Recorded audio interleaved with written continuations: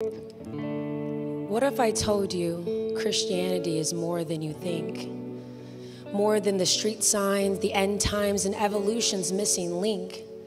Christianity is not just about going to heaven when you die. It's about bringing heaven to earth while you're still alive.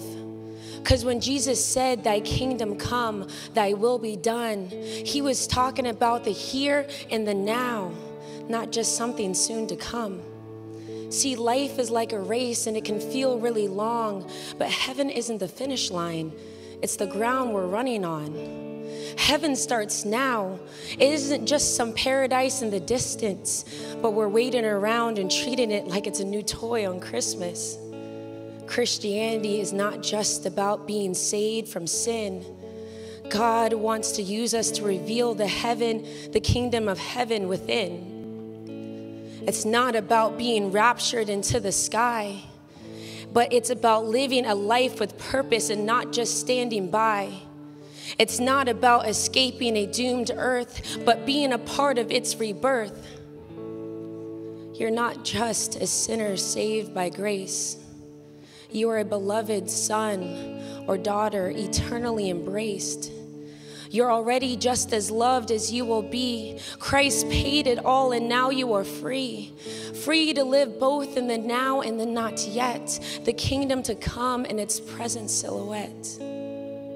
So hope must be our anthem, because one day we will witness Christ coming down, bringing the kingdom in its fullness. Until then, Christ lives within us, the hope of glory. So let's run this race and be part of a bigger story, because this world is broken but beautiful. God uses us to repair it before our funerals. So let's not just wait around for the pearly gates. Let's do something before it's too late.